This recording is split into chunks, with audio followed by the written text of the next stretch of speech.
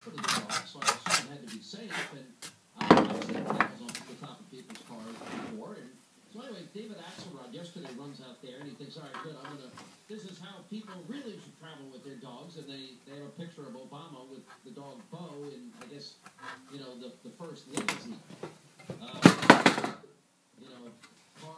Car Force One. Well, anyway, so here's the problem. That Obama, then it becomes revealed that I've heard the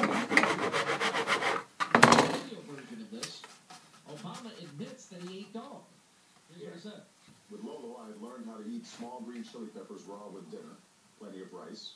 In a way to create a distraction from failed economic policy. The job is of this Romney who has the numbers on his side, and that is don't be distracted. Okay? All that is about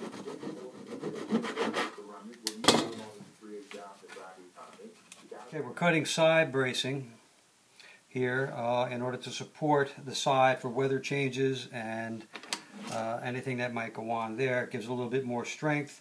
As the grain runs the lengthwise of the side, we want to brace it in this direction so that any flexing of the guitar will help reduce any possibility of breakage there.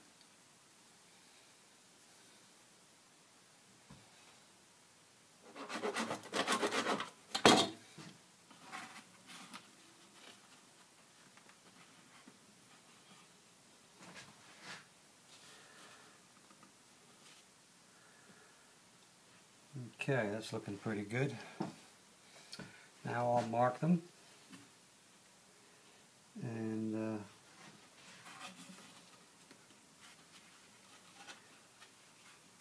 make sure they're parallel.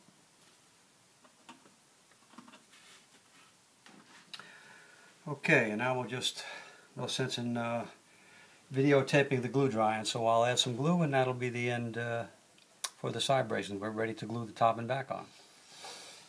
Another thing that I like to do, and again there's no particular tonal function for this other than to trim the interior bracing to match the kerf line so that all the ends kind of match up. And again, here we have the interior bracing, and we flip it around. And this way we know we have a nice solid guitar. We haven't added any weight really to it, yet we've supported the side structure.